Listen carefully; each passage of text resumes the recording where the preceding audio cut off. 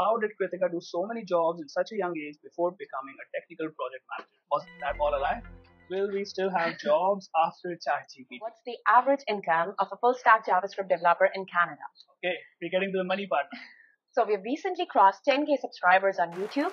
And as a thank you to all of you, we are creating this video to answer the most asked questions in the comment section of our YouTube channel. And if you're here for the first time, let us introduce ourselves. My name is Pranav. And my name is Kritika. And I'm a software developer in Canada. And I'm a tech project manager who used to be a full stack developer before. And both of us together run this YouTube channel, as the name suggests, Programmer Couple. And we try our best to learn new things and share it with all of you. Let's get to the question. Okay, I'll take the first one.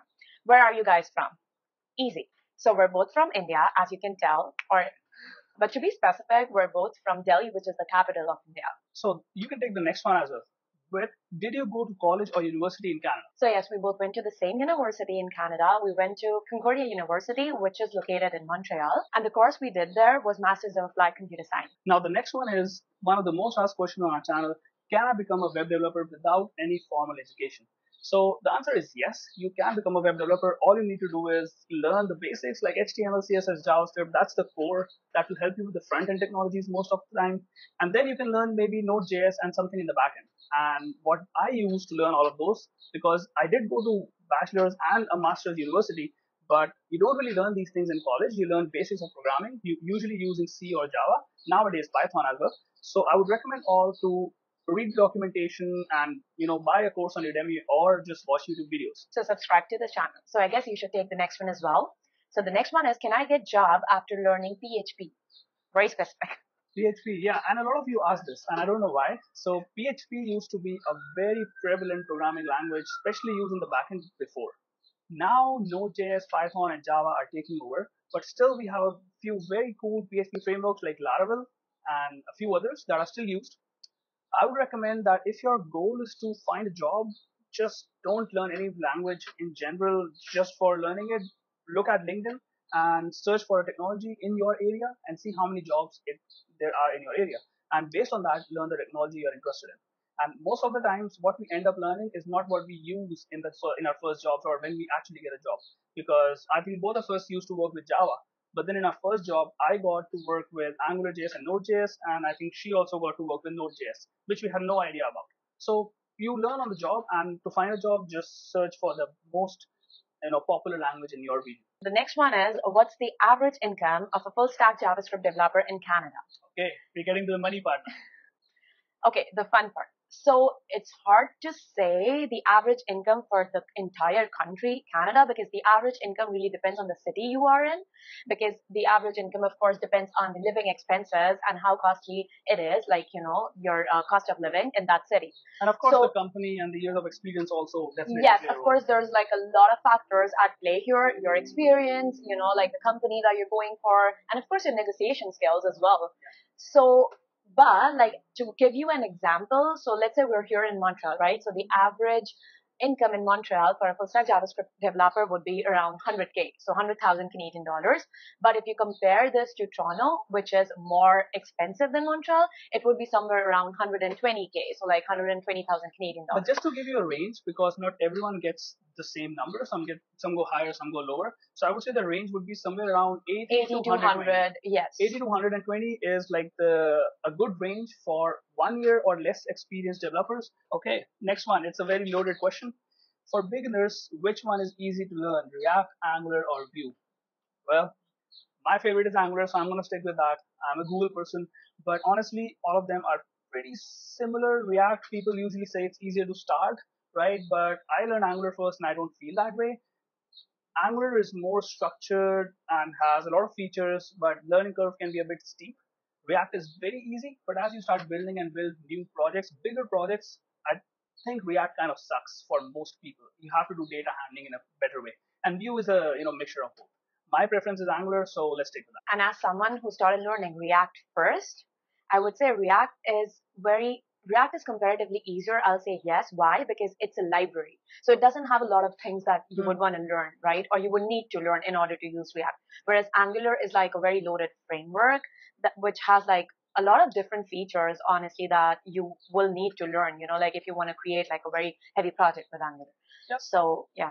That's right. So take it with a grain of salt, but yeah, my favorite is Angular. Okay. Okay, next one. Pranav will take the next one. How to become a backend developer. Well, for a backend developer, you absolutely need to learn a programming language, for example, Java or TypeScript, JavaScript or Python.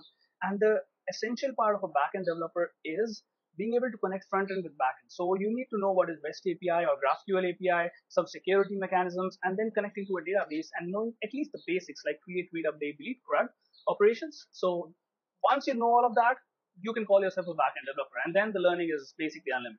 So all the best for that. That's always the case, honestly. True. Well, Okay. next one. Have you done MBA? You say you're a manager, right? So people ask this question a lot. Have you done MBA? So the answer to this is very simple. No, I have not done MBA. I have done masters, but my masters was also in computer science. So it's actually a very funny and interesting story how I transitioned into project management without an MBA, because many people find it like not to be, to be very surprising, basically. So for me, because I'm an engineering manager, right? I'm not like a project manager. What I do is very technical, and I manage a team of engineers, so software engineers or, web developers. So for me, I started as a full stack web developer, and as I gained certain experience and because I had like good people skills, I used to take initiatives and stuff like that. So I was picked to be the leader, the team leader of the team that I was working in. So slowly as I progressed, I started learning. I never had any formal training or formal education in project management. I started learning like the specific skills that is actually needed to, like lead or manage a team. Going to the next one. As a technical project manager, do we need to code? Okay, so the answer to this would be yes and no. I'll tell you why. Well, So from what I've heard, I think managers are not supposed to code, they're not even though you supposed. can. Yes. Right? So manager are not supposed to code, but it depends again on a lot of things. So it depends on the level that you're at. So what I'm trying to say is, because I work for a smaller company, right? And because I am a technical project manager, so I already used to code at the time. So when I became a project manager, like you're supposed to manage the team, right? For example, like in my case, I used to follow agile practices. So I made sure that I also, like assume the responsibilities of a scrum master. So I had that as well. But because you can code as a technical project manager, so whenever your team is lacking behind and you need to like push this, project out on the deadline and stuff, so you have to take charge. So you have to sometimes code, which is not necessarily the worst, It's a skill that you have, and if you can put it to use for the betterment of the team, for the betterment of the organization you're working for, it's a great, great thing, in my opinion. And So, as a software developer, I can tell you that the best managers are usually the ones who know how to code. If your manager doesn't know how to code, he or she can be a great manager, but they will lack some skills when it comes to a technical company. So beware of that. Next one is our nightmare. Will we still have jobs after ChatGPT? I think very yes, right? controversial question. At least today, I use ChatGPT or any similar system almost daily, right? And I use it to help myself code better and basically shorten the search time. I'll give you an example. For example, if I want to search how to, like, if there's a library in Node.js or is there a library in Angular that can help me do what I want to do? Previously, I had to do a lot of research, a lot of Google search. Now I can just ask ChatGPT to give me the best library available. So yes, ChatGPT helps us, and at the moment, I don't think any technical programming job has been lost because of AI. In the future, okay, so we had a short video or a reel in which Kritika showed how many jobs or different kind of jobs she did before she became a technical project manager. So because of that, a lot of people ask, how did Kritika do so many jobs in such a young age before becoming a technical project manager? So was that all a lie? Fine. That was all true. And how that was possible was because most of those jobs were part-time jobs when I was a university student. So as you know, like when you come to a foreign country, like you need to do a lot of part-time jobs to be able to pay your own bills and sometimes even your college tuition. So the next one is DSA important and how to learn DSA? Data structures and algorithm, DSA is definitely important. It's one of the subjects in which most people fail, at least here in Canada, from what we have experienced, but it is very, very important. And yes, people complain that we don't use linked lists or, graphs or trees in day-to-day programming life, which is all true.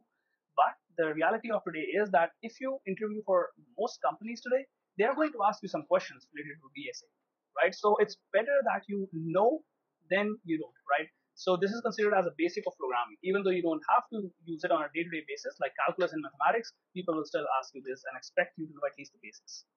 Now, how to learn it? Well, there are a few books, like Cracking the Coding Interview is one of the best books to learn data structures and algorithms. There are some other books from universities like Princeton and Stanford, which you can have a look at. But YouTube videos and Udemy courses, again, I would go to them, which are my favorite resource of learning them. And subscribing to our channel will definitely help. And just to add to that point, it also depends on the company, again, you're working for and your role. So if you're working on a mission critical application or a time critical application, you must know how to write optimized code, right? So at that time, data structures and algorithms and optimization, it will come in handy. What are some non-coding roles for tech people? There's a lot, actually. So if you don't want to code, but you still want to go or remain in tech, you can go into designing. So like there's graphic designers, there's UI UX designers, then there is website designers as well. And if you don't want to do designing, there's other roles as well. For example, solutions architect is a non-coding role as well.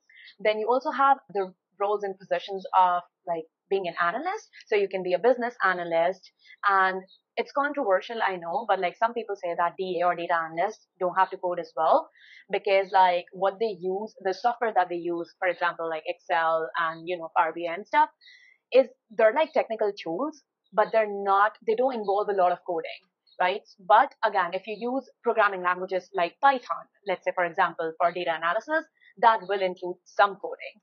So, but I'll still consider DA as well. So yeah, there's that. So that concludes all the most asked questions on our channel in the last couple of years. I hope we answered some of your questions, and let us know if you have any more in the comments down below. We'll try our best to answer them whenever we can. Maybe at 25,000? Sounds good? Okay. So it's a deal. All right. Thank you, everyone. We'll see you in the next one.